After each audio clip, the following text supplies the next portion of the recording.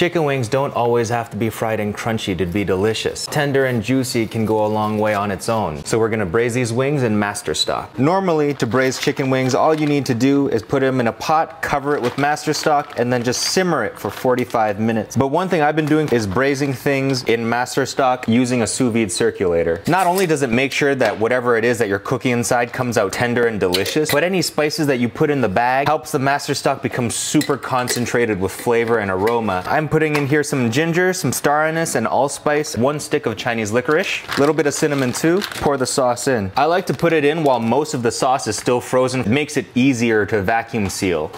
In the bath at 167 degrees Fahrenheit for about an hour and a half. Perfect with a bowl of rice. Juices from the chicken actually left me with more sauce than I started with. So I'm gonna boil this down with some soy sauce and more spices, and then put it back in the freezer till I need it for something else later.